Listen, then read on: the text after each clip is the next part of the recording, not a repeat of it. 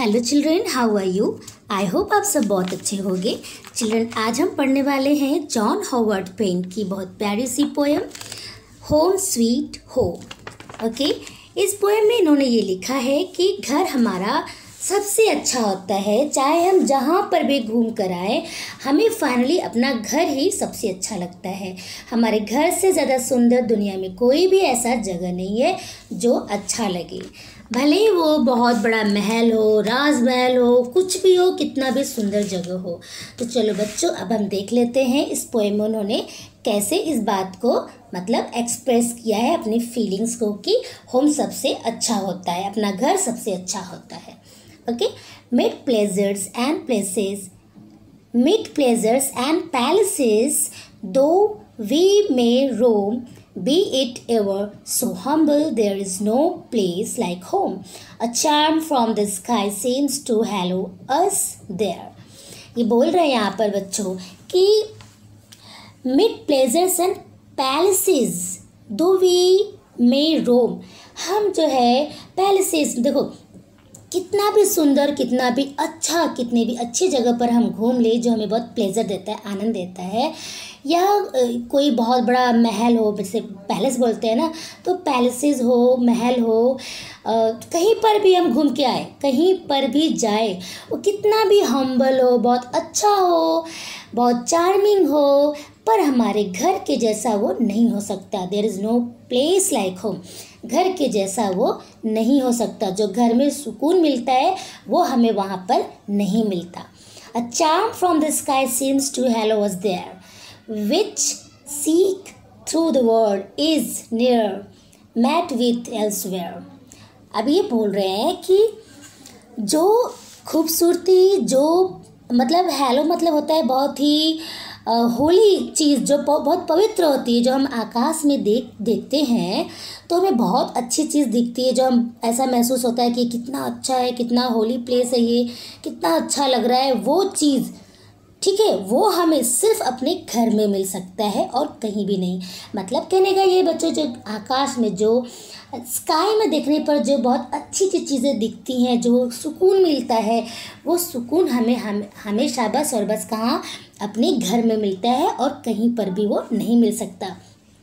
Okay, सुन मेरा आप लोग को, home home sweet home, there is no place like home, oh there is no place like home. ये इस पे मतलब जोर दे रहे, इस बात पे कह रहे हैं कि घर सबसे प्यारा घर, इस दुनिया में कोई ऐसी जगह नहीं है जो कि घर के जैसा हो। कोई भी ऐसा जगह नहीं है जो हमारे घर के जैसा इतना प्यारा हो। ओके, अब देखिए, An exile from home splendor dazzles in vain. Oh, give me my lovely thatched cottage again. The birds singing gaily that come at my call. Give me them and the peace of my dearer than all. अब यहाँ पे poet बोल रहे हैं बच्चों, ध्यान से सुनिए। अगर हम घर से दूर होते हैं, बहुत दूर होते हैं अपने घर से, तो देखो, हम मान लो कहीं पार्टी मना रहे हैं, कहीं घूमने फिरने गए हैं, बहुत ही स्प्लेंडर्ड जगह हो, बहुत डैज़लिंग चीज़ें हो, मतलब बहुत शानदार हो, बहुत बहुत अट्रैक्टिव चीज़ें हो, पर वो फालतू है, इनवेन मतलब एकदम बकवास, बेकार की है, वो आनंद नहीं मिलता जो हमें हमारे घर में मिलती है। भले हम वहाँ पर हैं बहुत अच्छी जगह पर, अगर हम घर से दूर बहुत ही अच्छे जगह पर हैं, ठीक है, ठीक, ओके, बहुत वो स्प्लेंडर हो, बहुत डेजल्स मतलब जो बहुत हमें खुशी दे, बहुत शानदार हो, पर वो सारी चीज़ें एकदम से वो इनवेन मतलब एकदम बेकार होती है।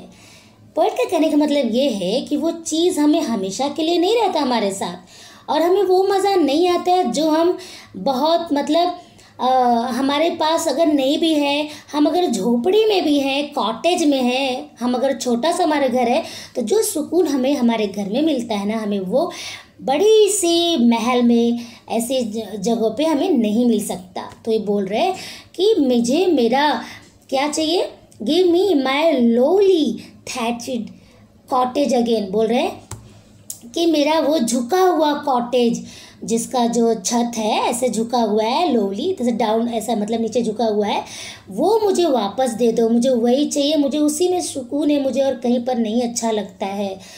और द बर्ड सिंगिंग गैली मतलब बोल रहे हैं कि वहाँ पे जो चिड़ियाँ लोग गाती रहती हैं खुशी खुशी, गैली मतलब हैप्पीली, ओके, गाती हैं, तो मैं एक बार उनको आवाज़ देता हूँ, वो लोग आ जाते हैं, मेरे पास आ जाती हैं, मुझे बहुत मज़ा आता है उन लोग के साथ। तो वो मुझे चाहिए, गिव मी देम, मुझे उन लोग को मैं मुझे दे दो, वो लोग मुझे चाहिए, मतलब मेरा कॉटेज, मेरे वो सब घर के आसपास जो बर्ड्स हैं, वो जो मेरे घर में जो सुकून है वही मुझे चाहिए, ओके।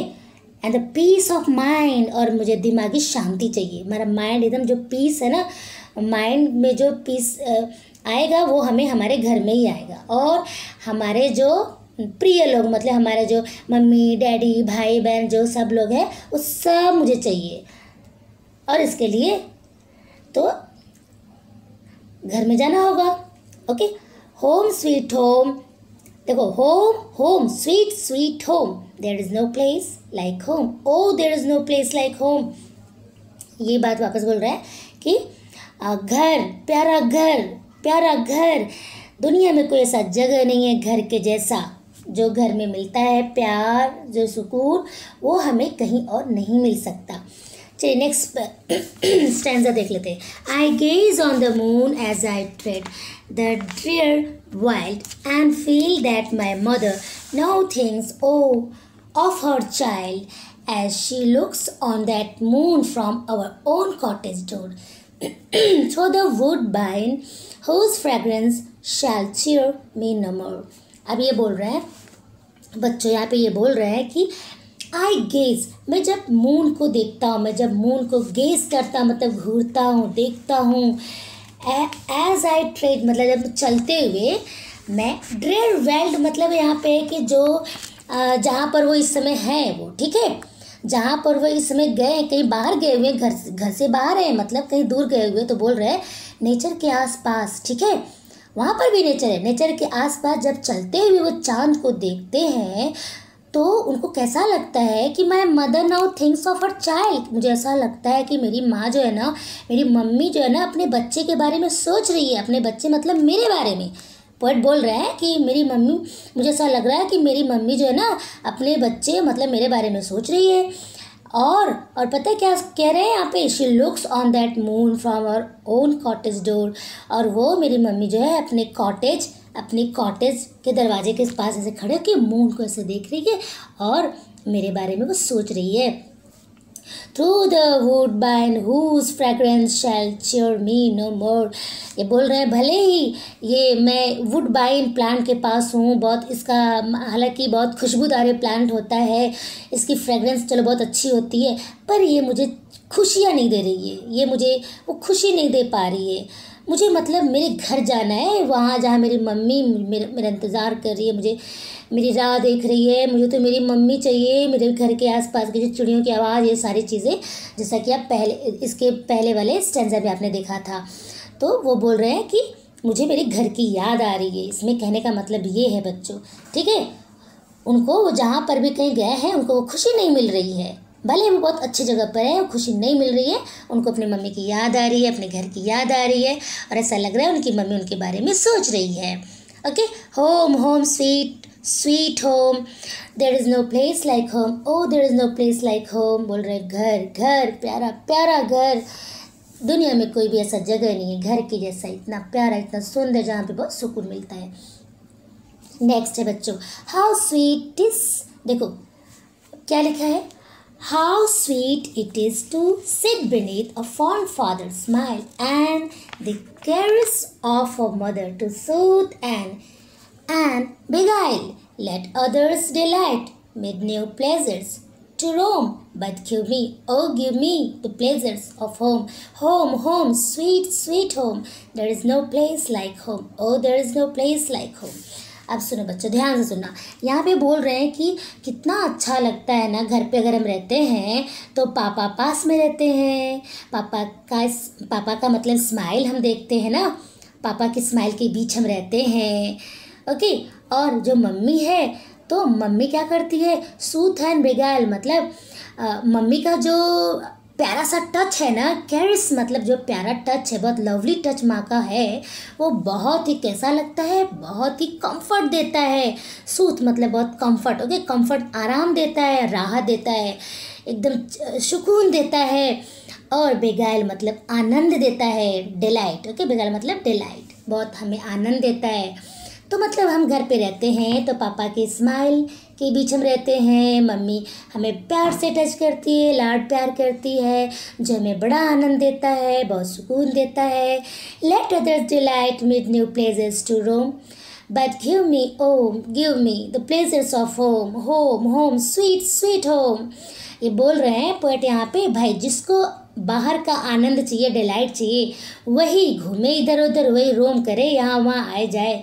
मुझे तो बस मेरा घर चाहिए, मेरे घर का वो प्लेजर चाहिए, वो खुशी आनंद चाहिए, मुझे मेरा घर चाहिए। घर घर प्यारा प्यारा घर, there is no place like home, oh there is no place like home.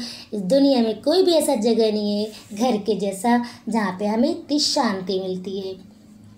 Okay, to thee I'll return overburdened with care. The heart's dearest solace will smile on me there. No more from their cottage again will I roam. Be it ever so humble, there is no place like home. Home, home, sweet, sweet home. There is no place like home. Oh, there is no place like home. अभी यहाँ poet बोल रहे हैं बच्चों कि दी मतलब बच्चों you होता है, ठीक है, मैं लौटूंगा तुम्हारे लिए, वापस आऊँगा, मतलब वो अपने घर को और अपने घर के आसपास के माहौल को, नेचर को, अपनी मम्मी को, अपने पापा को, सबको मतलब बोल रहे हैं कि मैं लौटूंगा तुम्हारे लिए। ओवर बर्डन विथ केयर मतलब जब लौटूंगा तो मेरे ऊपर बहुत सारा बर्डन ये सब लेकर आऊँगा, टेंशन लेकर आऊँगा। The heart dearest solace will smile on me there. तो अब ये बोल रहे हैं कि जो मेरा जो हार्ट है ना, the heart's dearest solace will smile on me there. No more from that cottage again will I roam। बोल रहे हैं कि जब मैं घर पे आ जाऊँगा तो मुझे बहुत सुकून मिलेगा, कोई भी मुझे ऐसा टेंशन देने वाला नहीं रहेगा। मेरे घर वाले जो है, मेरे जो बहुत सब डियर वन हैं, वो लोग के बीच में रहूँगा तो मैं स्माइल करूँगा, खुश रहूँगा। अब मैं दोबारा कभी भी अपना कॉटेज छोड़कर कहीं और घूमने नहीं निकलूँगा। तो बी इट एवर सोम, भले वो चाहे कितना भी हम्बल हो, बहुत ही अच्छा हो, कैसा भी रहे, लेकिन हमारा जो घर है ना, घर से अच्छा कोई भी ऐसा प्लेस नहीं होता है। कुछ भी कितना भी वो प्यारा रहे, लेकिन वो घर के जैसा मतलब घर की जगह वो नहीं ले सकता है। तो घर घर स्वीट स्वीट घर, ओके। और फिर से बोल रहे हैं हमेशा की तरह, there is no place like home, oh there is no place like home. घर के जैसा कोई भी और ऐसा जगह नहीं है जहाँ पे हमें इतना सुकून मिले, शांति मिले। आई होप बच्चों आपको पसंद आया होगा, समझ में आया होगा। तो मिलते हैं नेक्स्ट वीडियो में, ओके। तब तक के लिए बाय बाय, थैंक यू।